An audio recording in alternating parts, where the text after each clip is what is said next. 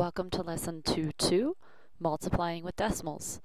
Today we're going to talk about how to multiply decimals by whole numbers, multiply decimals by other decimals, and how to solve problems involving multiplying with decimals.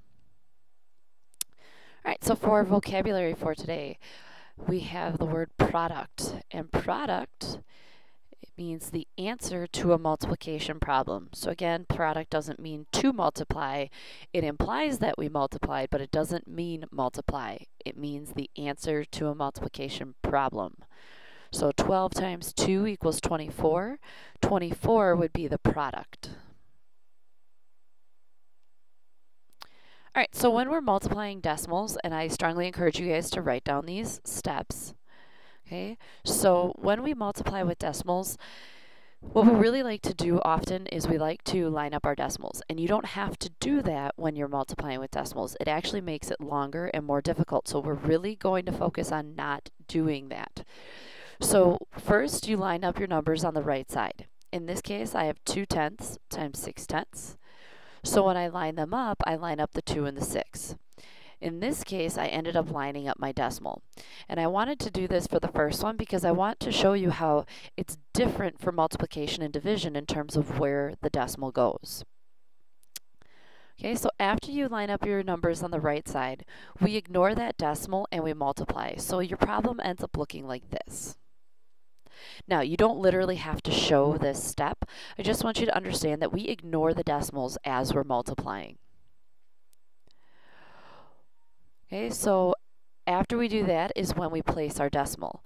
So here we're going to get 2 times 6 is 12. Oops, I guess I should write in not black so you can see it. So we have 12. Carry the 1. 0 times 6 is 0, plus 1 is 1. Now, I'm actually going to stop here because after you're done multiplying with 6, we just put a 0 here and then we multiply by 0. 0 times 2 is 0, 0 times 0 is 0. So we don't need all those extra zeros. And since it's the last number, there's no reason to keep going. Okay, so far I have an answer of 12. Well, when we place the decimal, typically students think, oh yeah, I just bring it straight down and I get 1 and 2/10. But that is not the case. When you're placing your decimal, you have to count how many numbers you have after the decimals. So you look back into your original problem and I have 1, 2. Since I have 2 numbers after the decimal, that's how far to the left I have to put my decimal in my answer. So I move the decimal 1, 2 places to the left. So it ends up right here. So I don't just write this because it's a number. I have to make sure to put that 0 in front. So it is 0 and 12 hundredths as my answer. Alright, so we're also going to talk a little bit about expressions here. When we're working with expressions, you can evaluate expressions by substituting. So what you're going to do is you're going to substitute for x. So in this case, they tell us that x is equal to 4 and 47 thousandths. So wherever I see x, I'm going to replace it with the 4 and 47 thousandths. So that's what, and then evaluate. Evaluate means find the answer. When you see a number and a variable, so a variable is a letter that's representing a number, it's kind of standing in for a number that can change. And we'll talk more about that with expressions. So what we do is we replace that x with whatever we're told x is equal to in the problem. So instead of 3 and 3/10 times x, it becomes, 3 and 3/10 times 4 and 47 thousandths. So then now what we do is we follow our steps. We line up the right side and we multiply. Okay, so when I multiply,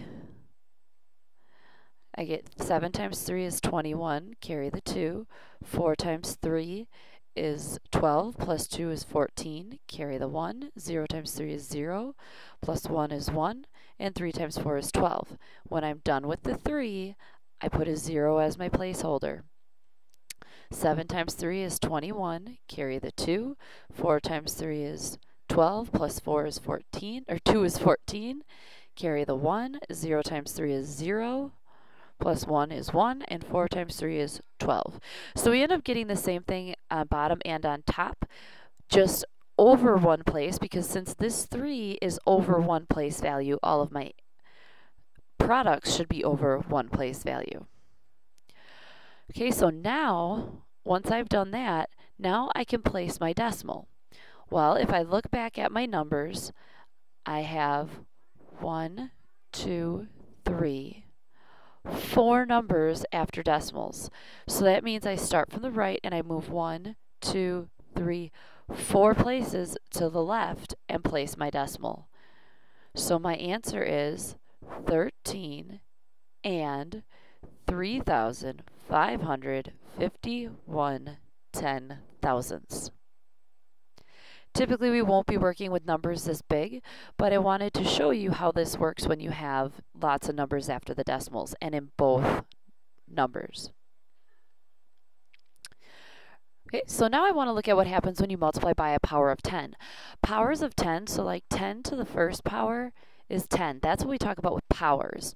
So in this case, the powers of 10 are 10, 100, 1,000, because every time, so 10 times 10 is 100. 10 times 10 times 10. So it's when you're multiplying by 10 multiple times. So 10,000. So all of these here are not multiples. Well, they are multiples of 10, but we call them powers of 10. Well, when I take 4 times 10, I get 40. We know that. That makes sense to us. But what's actually happening here is that our decimal is right here. So on the 4, the decimal is right here.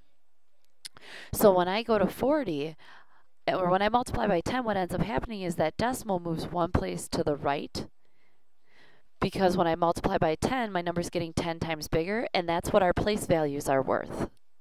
So I'm moving that decimal over one place to the right, and I get 40.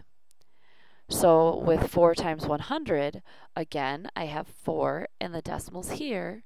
So I move it twice to the right, because there's 2 zeros, because it's times 10 2 times. So it's like 4 times 10 times 10. So I move it twice to the right, and then I add 2 zeros, and I get 400.